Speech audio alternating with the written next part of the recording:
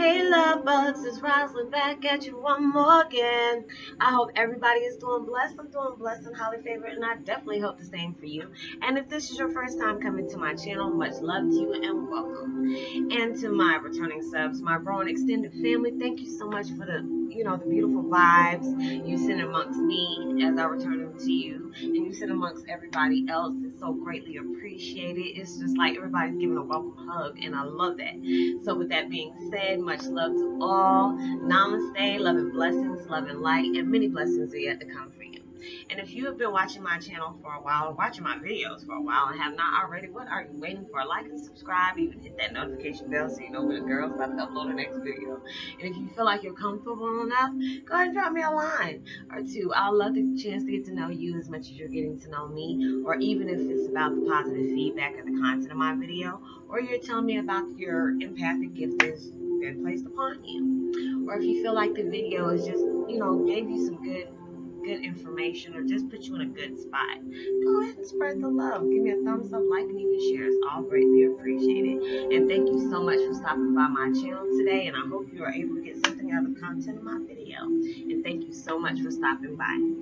And the meditation music I'm listening to today is 528 hertz, Miracle Tone Repairs DNA, 9 hours of meditation music, and I'll post that in the link in the description box below. And the content of my video today is Twin Flame 101.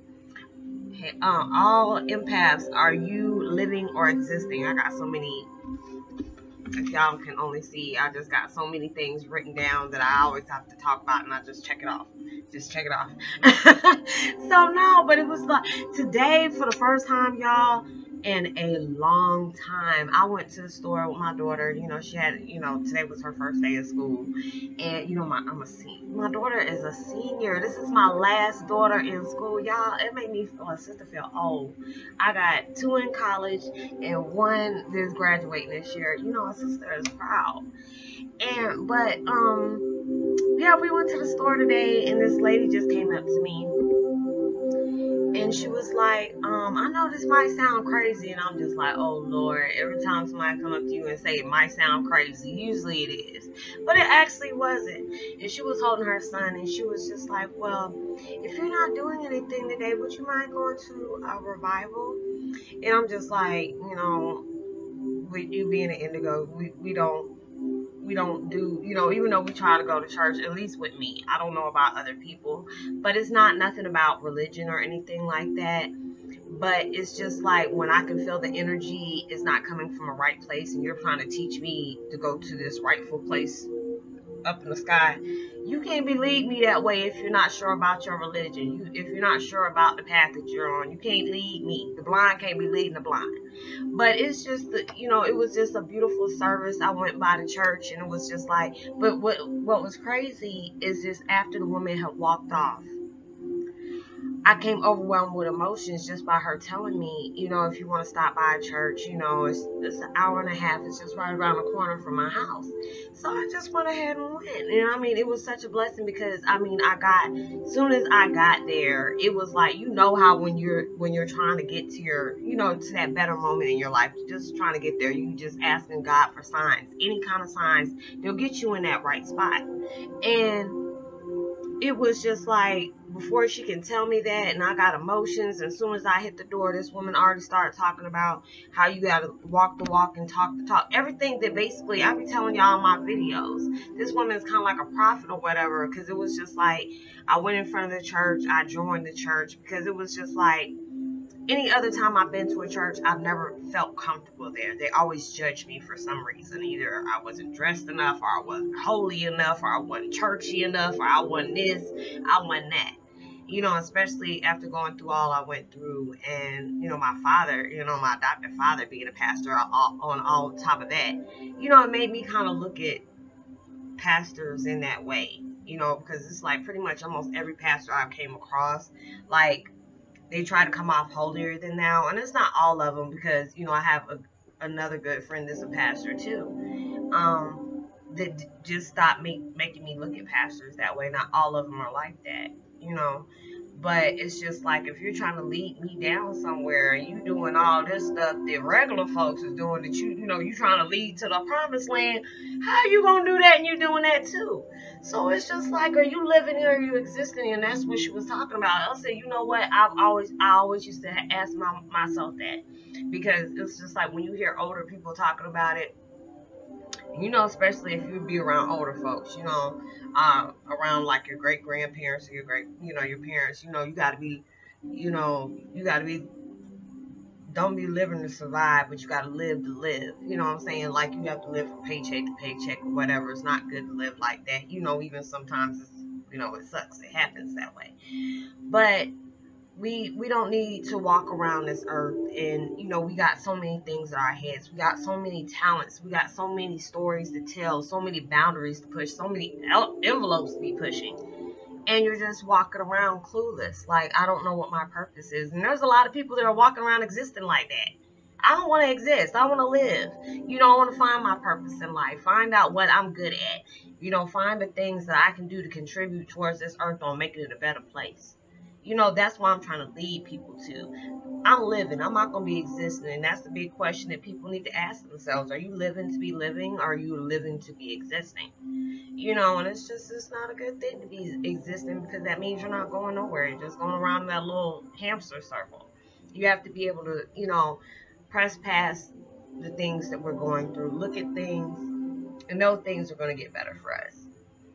And it's just like, if you can't find that way, you need to lead towards that path, because it's just like when you're asking for signs and things are not working out the way you want them to, that's when God's trying to tell you, and universe trying to tell you to step aside and let us go ahead and lead you to where we got to lead you to. We got your back. It was just like when I met that woman today, and I told her there's no accidents or coincidence that you just so happen to come by me and ask me that. And then she was just like, that's crazy or whatever. But just by you doing what God asked you to do, He's going to move some mountains for you. And I told her I feel that all the time. Because when they ask me to speak this, I speak it. When He tell me to talk on this content, I talk on it.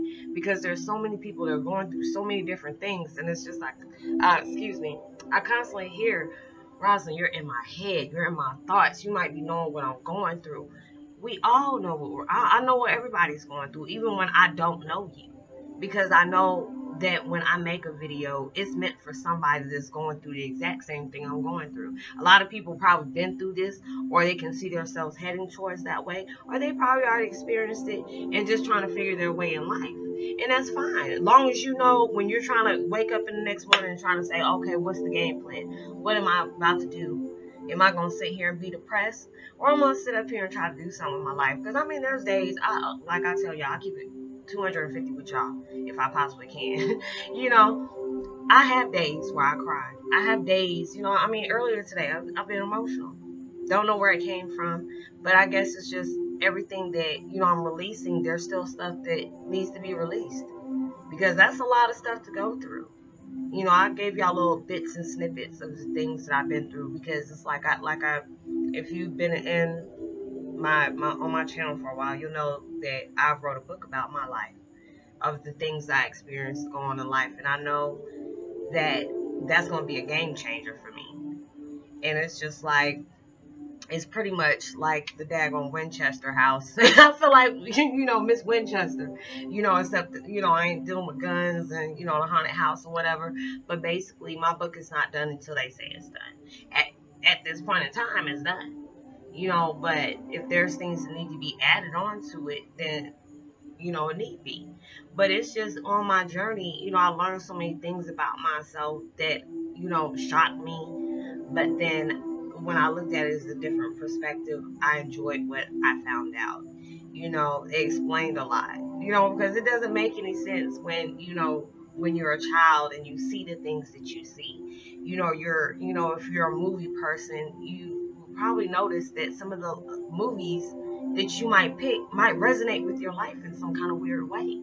And it could be me. I watch a lot of horror movies with my kids, especially with my youngest daughter. She loves horror movies. So that's pretty much all she want to watch. But it's just like lately I haven't really been watching any movies. I just watch a lot of YouTube, you know, especially getting on, you know, the YouTubers and stuff like that that I commune with or whatever. And if I have not got to you yet, don't think I ain't coming, because I've been tipping towards everybody. So if I haven't got to you, know I'm coming. But it's just like when we go through this, try not to exist. Live your life, you know, because we it's so short. And it's just like when I have worked with elderly and I've talked to them, and it's just even things I've read up on. When we get to that golden age, that blessed age, I really feel like, you know, some people frown upon senior citizens and stuff like that. Yeah, it's a scary feeling. We all get old. We all get old. You know, then we got to worry about who gonna take care of us then or whatever.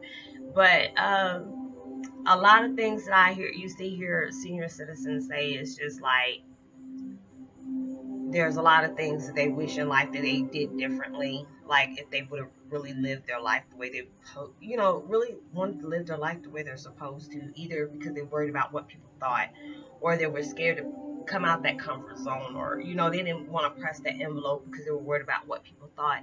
But if they could turn back time, they would do that. So I mean, it's a blessing when you can actually sit down, you know, and talk to your grandparents. You know, it's, I'm not blessed like that. You know, my grandparents are, you know, up in heaven. But it was just like when I had that blessing to be able to actually sit down and talk to somebody that was up in age that actually can tell me something, you know, give me some old wisdom and stuff like that, because it's good to listen to old folks. And they can tell you a lot of things that, you know, even though it might not make sense to you, if you go through that situation, you'll understand exactly what they're talking about. But, you know, live your life. Life is too short.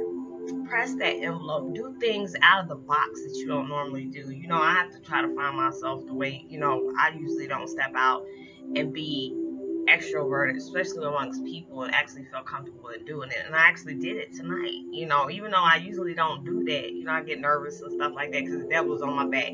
Oh, it's too late. You ain't got nothing to wear, or, you know, this and this and this and that. You know, you might not know where it is. And I'm just like, if you don't shut up, I'm gonna do what I need to do. So I went ahead and went to church, and I enjoyed myself. And I said, this is not going to be my last time going, because I actually went somewhere that made me feel comfortable. It made me feel like, you know what, I'm coming in here to learn something, and I'm not going to leave where I came in here. So when you're on your journey, push that envelope. Don't be scared of worrying about what people are going to think. Don't, you know, usually when we want change, we're going to have to deal with that uncomfortableness. You know, things that might aggravate us, might anger us a little bit, maybe even sideways get confused. But it's okay. You know, when you're on that change, a lot of things going to be shaken up, a lot of things you're not going to expect. A lot of things aren't going to be comfortable, but when you know, when the stakes are very high, you know, when you want something that's up there, the stakes going to be very high. You know, you're going to have to go through some deep stuff. Really deep stuff, because it's just like when I look at my life, the stuff that, you know, I have to let go can seem so simple. It can seem so simple to the average person, but with the person that's actually dealing with it, that's the, you know, that thing could be right in their face, and that could be temptation. It can keep them away from all their blessings, and I dangle with that all the time. And it's okay, because, you know, your strength comes each and every day. It takes one day at a time, and it's not going to change overnight. But knowing when you're able to push that envelope and you know you want to try, hey, first steps, everything comes easier after that. So I hope you were able to resonate with what I was talking about in my video. I hope everybody had a blessed week. This week is almost over. It was hump day. So I hope everybody is blessed and highly favored. Send out as much love and light and positivity as you possibly can. Know that you are blessed and highly favored, and you are truly loved. And know there's always somebody out there praying for your better good. I don't know why I always have issues with that word. But anyway, somebody's always praying for your better good. So, like and subscribe. Even hit that notification bell so you know when your girl about to upload the next video. And go ahead and drop me a line. I love the chance to get to know you as much as you're getting to know me. You know, just drop me a line. I love the chance to you even tell me about amazing empathic story. I even love when people tell me about their stories about their empath. Or if you feel like this video is very informative and you would love to spread the word, give me a thumbs up, like, and even share. And I will see you on my next video. Peace and be wild.